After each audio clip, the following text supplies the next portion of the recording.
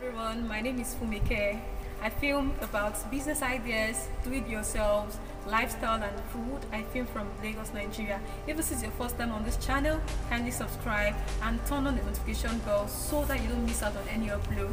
So when you subscribe to my channel, you get various business ideas, various do-it-yourself craft on my channel. So stay tuned as this will be an interesting topic today.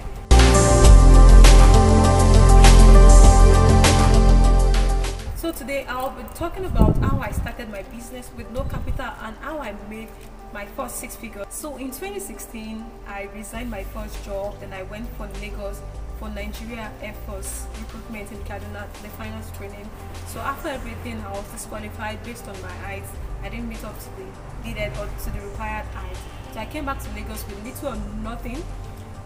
After coming back to Lagos, I knew going back to my first job was a no-no for me because the job was so stressful. Like, I knew there was no way I was going to continue with that, so I needed to find what I could actually do for myself while I was home. And before then, I've actually been a business girl right from my early stage. My mom is into business.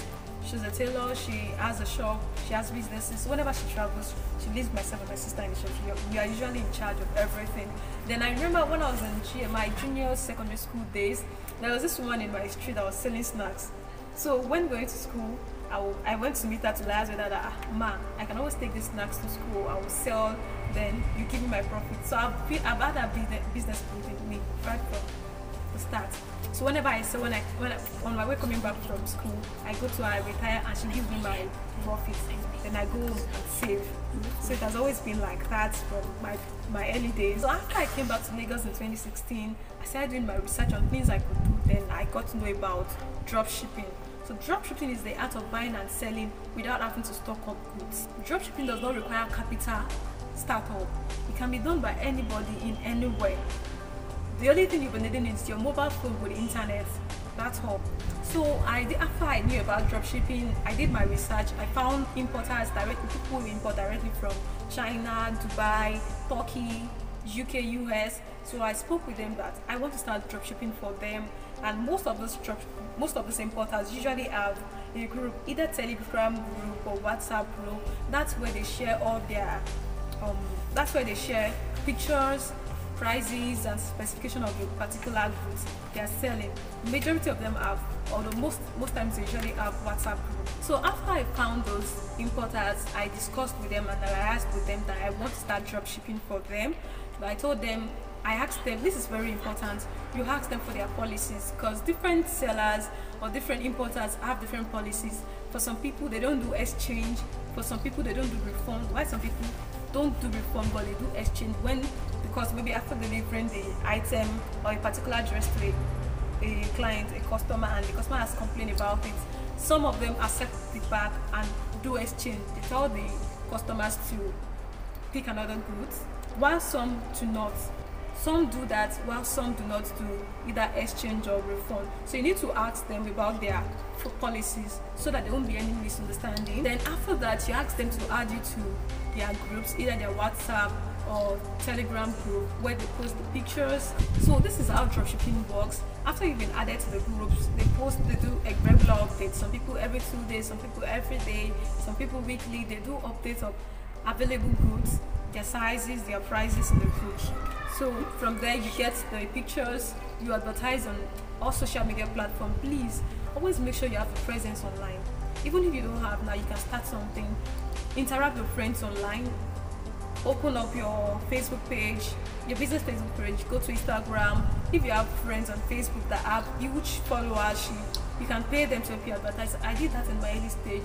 I met with some of my friends on Facebook who had huge followers to help me advertise. I paid them. It was not so expensive then. I paid them to help me advertise, and yet it yielded good returns. Then you can also do Facebook ads and Instagram ads too.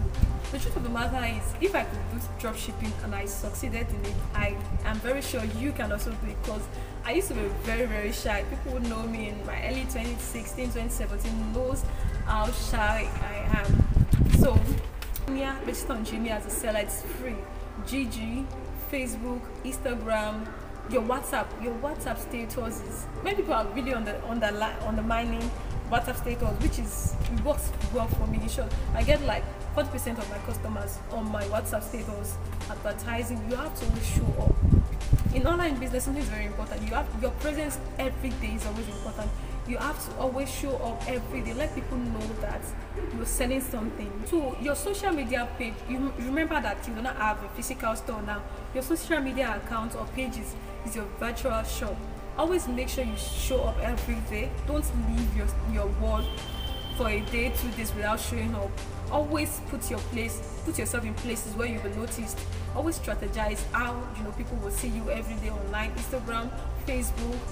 Always try to advertise something. Even if you don't have anything to advertise for that day, you can post something, let people know that you are there. I also do Instagram and Facebook ads. I promote my goods there. I've said this before, I paid influencers to help me promote my goods as well, which I really got the needed result there. Then another thing is, you don't have to be shy about what puts food on your table. No, I used to be shy, but at the time I knew that I needed to shake this shyness off. So you don't need to be shy.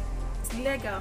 So you don't need to be shy about this. Let people know that you're doing it. In the buses, when you meet your co-passengers in the buses, introduce yourself to them. Be lively. Tell them about what you do.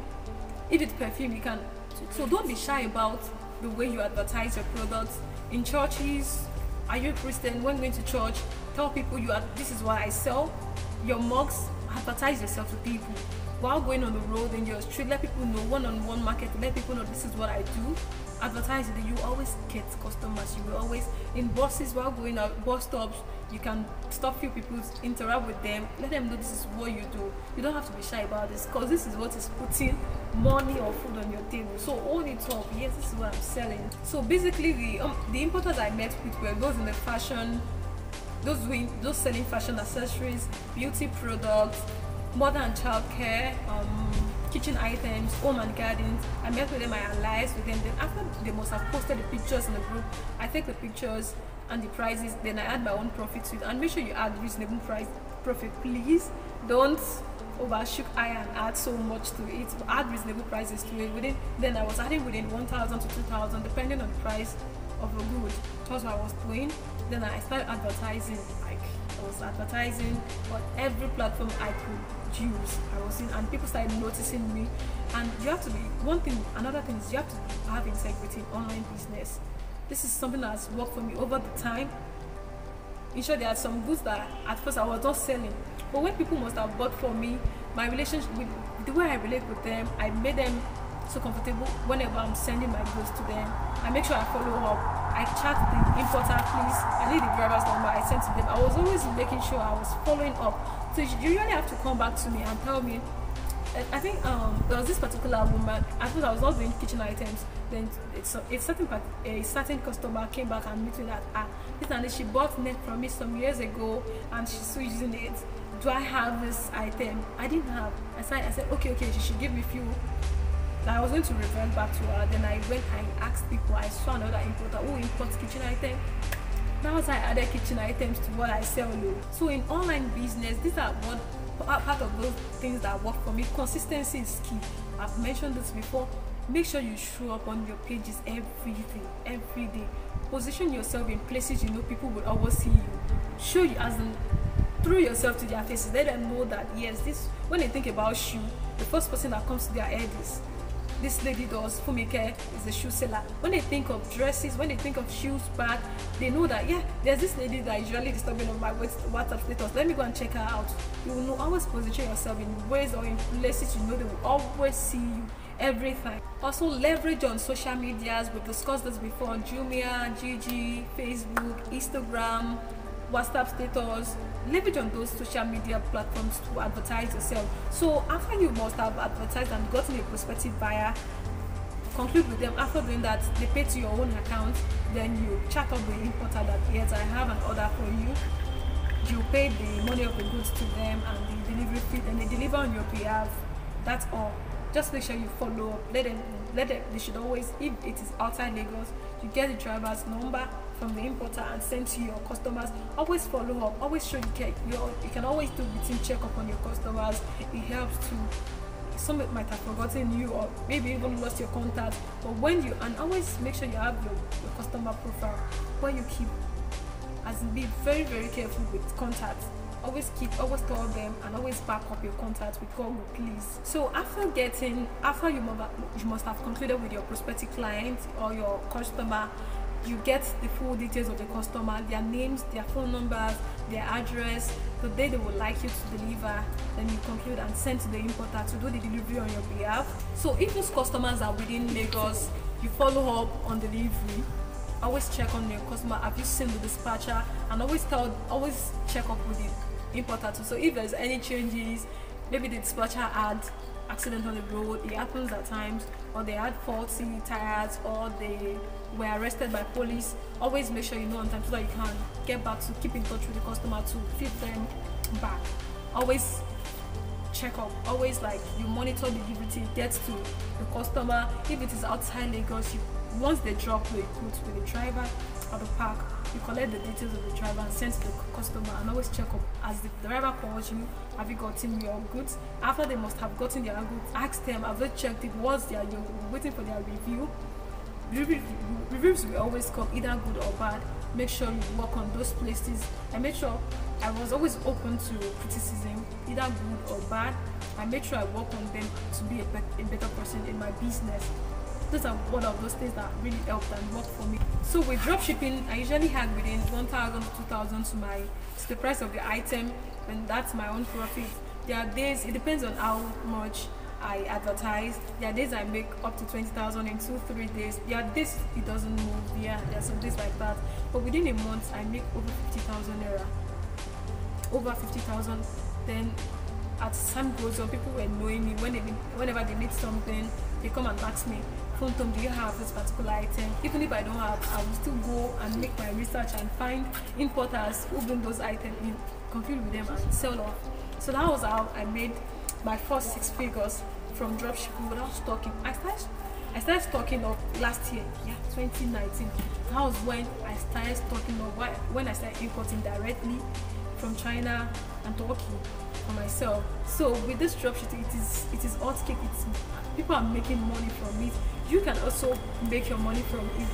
So if you want me to compile the names of tested and trusted importers that you can dropship for, kindly drop a comment in the comment section. Let me know, then I'll make a video to show their names and their contact of people I can vouch for, that I know that they will never disappoint you. And also drop comments on any video you would like to watch on my channel.